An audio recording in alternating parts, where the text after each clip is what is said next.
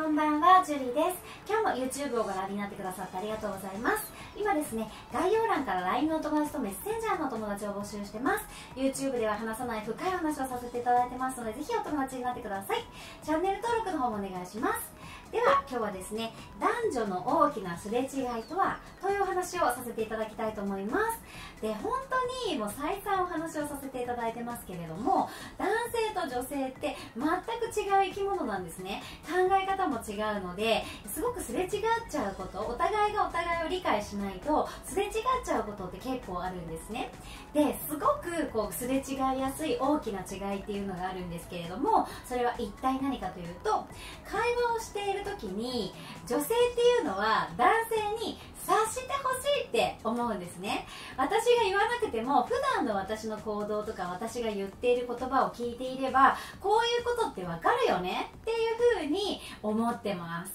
でも男性は察することが苦手なので、言ってくれればわかるけど言ってくれなきゃわからないよって声を大事にしてね、言いたいと思うんですけれども、そこがすごく男性と女性の大きなすれ違いなんですね。なので女性っていうのは常にシグナルを発してるんです。言葉でいろんなことを言ってるんです。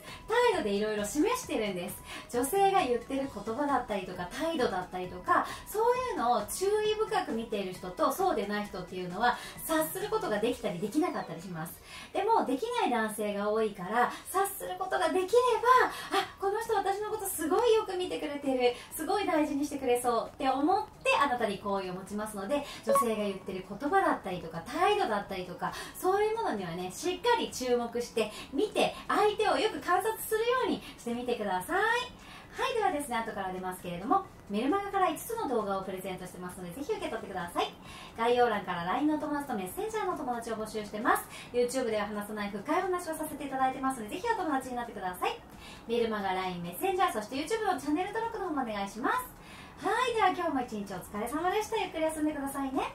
また明日。